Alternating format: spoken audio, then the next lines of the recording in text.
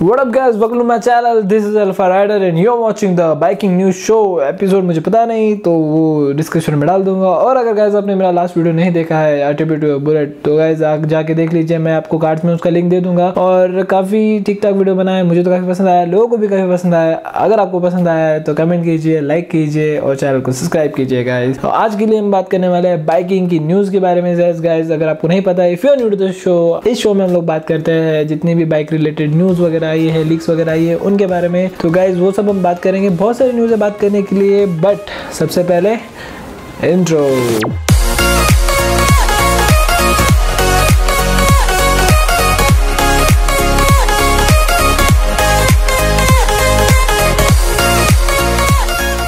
So guys पहली news आ रही है महिंद्रा की तरफ से। महिंद्रा की मोजो UT 300 जो उसकी प्री बुकिंग चालू हो चुकी है guys.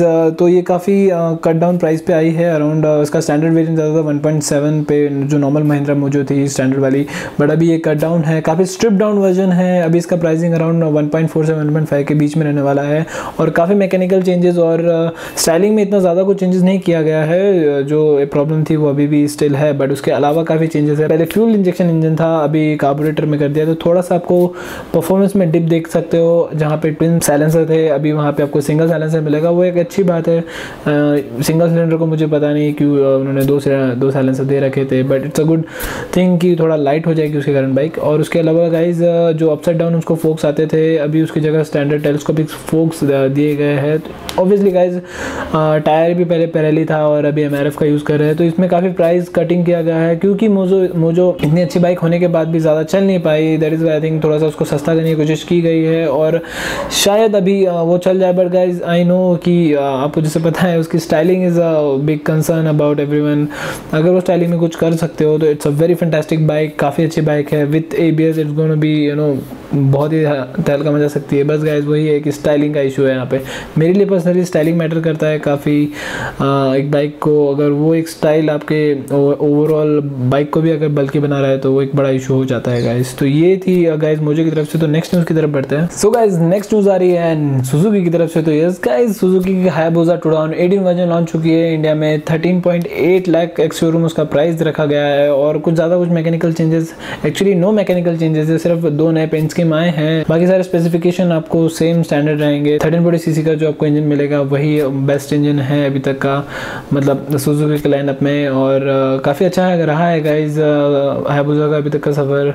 I hope in future उसको काफ़ी अच्छा और कुछ मैकेनिकल और अच्छा कुछ मिले, क्योंकि इट्स बीन अलॉन्ग दैट वही एक स्टाइल चलते आ रहा है। ऐसा नहीं बोल रहा हूँ कि मैं काफ़ी बुरा स्टाइल है, काफ़ी अच्छा स्टाइल है। धूम सीरीज से काफ़ी ज़्यादा फेमस हो गया था इंडिया में।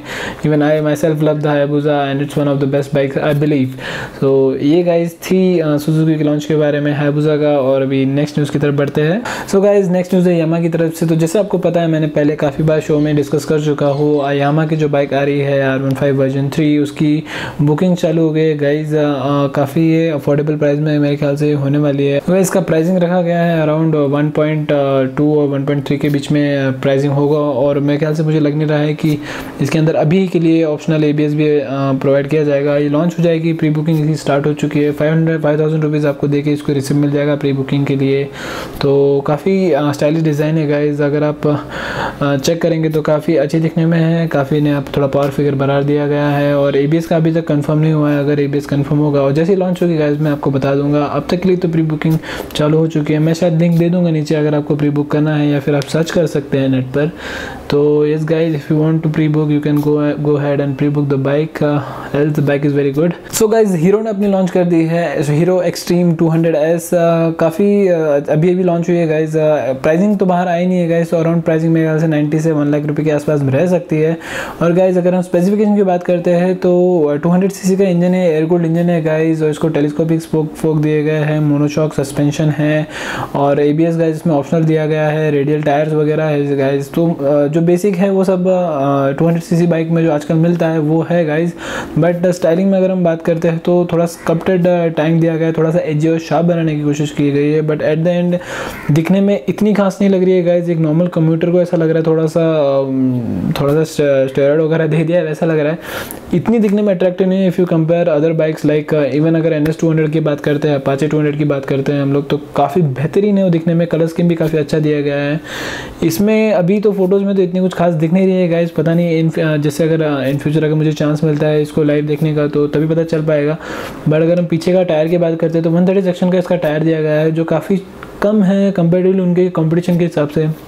जहाँ अगर हम ड्यूक की बात करते हैं तो 160 150 सेक्शन टायर दिया गया है रेयर वाला, तो उससे काफ़ी बाइक अच्छी बल्कि दिखती है। इसमें थोड़ा सा छोटा गया है, बाकी 130 140 का तो मेरे ख्याल से 140 का तो शायद NS का भी है।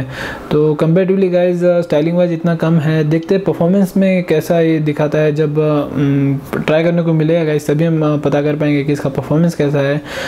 First impression was not that great, अगर हम बात करें तो काफ़ी एक्सपेक्टेशन रही है हीरो की तरफ से कि कुछ अच्छा कर पाए, but being Indian company, but शायद उनको डिज़ाइनर चेंज करने की ज़रूरत है गाइस। तो ये था गाइस हीरो की तरफ से। सो गाइस नेक्स्ट न्यूज़ आ रही है ह्योसंग की तरफ से। तो DSK मोटर्स गाइस, जैसे आपको पता रहेगा उनकी जो कंपनी है ह्योसंग, जो जिस नाम से वो बाइक बेचती है, तो ह्योसंग और ह्योसंग 250R और Aquila Pro को उन्होंने ABS दे दिया है गाइस। पहले ABS के साथ नहीं मिलती थी, अभी इसको ABS एज ए स्टैंडर्ड कर दिया है गाइस। बिकॉज आई नो कि अभी अप्रैल में जस्ट आपको पता है 125cc के ऊपर वाली बाइक्स को ABS कंपलसरी होने वाला है प्रोडक्शन के लिए। तो ये गाइस अभी सारी कंपनी अभी से ही तैयारियां कर रही है इन चीज़ों के लिए।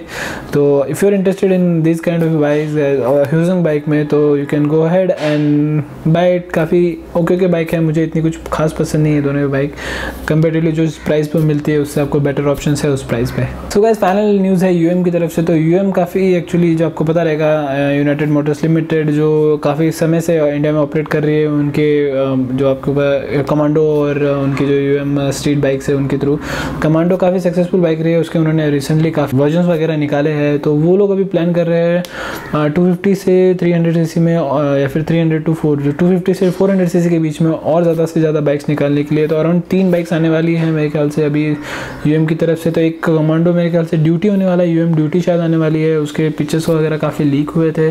और उसी के साथ साथ शायद एक कैफे रेसर वगैरह टाइप में आ सकता है कोई बाइक, और शायद स्ट्रीट बाइक में भी कोई आ सकती है। तो इस गाइज अभी देखने को रहेगा कि अभी ऑटो एक्सपो में वो आते हैं फिर सेपरेट उनका वो कुछ करते हैं लॉन्च के लिए, ये देखने में ज़्यादा इंटरेस्टिंग रहेगा। क्योंकि ऑटो एक्सपो में इस बार गाइज बहुत सारी कंपनीज पार्टिसिपेट करने वाली है, बट बहुत ही सारी कंपनीज उसके साथ साथ पार्टिसिपेट नहीं भी करती है। सो इस गाइज ये था आज के लिए सब कुछ। तो अगर आपको गाइज वीडियो पसंद आया तो hit that like button, subscribe to the channel for more videos like that. Please share this video with your group, with your gang, आपके पे अपने दोस्तों को ये वीडियो दिखाइए। अगर आपको कुछ गाइज अगर आपको कुछ बताना है तो let me know in the comment section below, give me your feedback, how can I improve this channel. Guys मैं ट्राई कर रहा हूँ कि ज़्यादा से ज़्यादा न्यूज़ वगैरह आपको इंटरेस्टिंग न्यूज़ आप तक पहुँचा पाऊँ, जल्द से जल्द पहुँचा पाऊँ गाइज। तो yes guys, I'll see you in the next video. Till then, take care, ride safe, and yes guys, ride hard. And as I say, don't live, ride your life guys. Bye bye.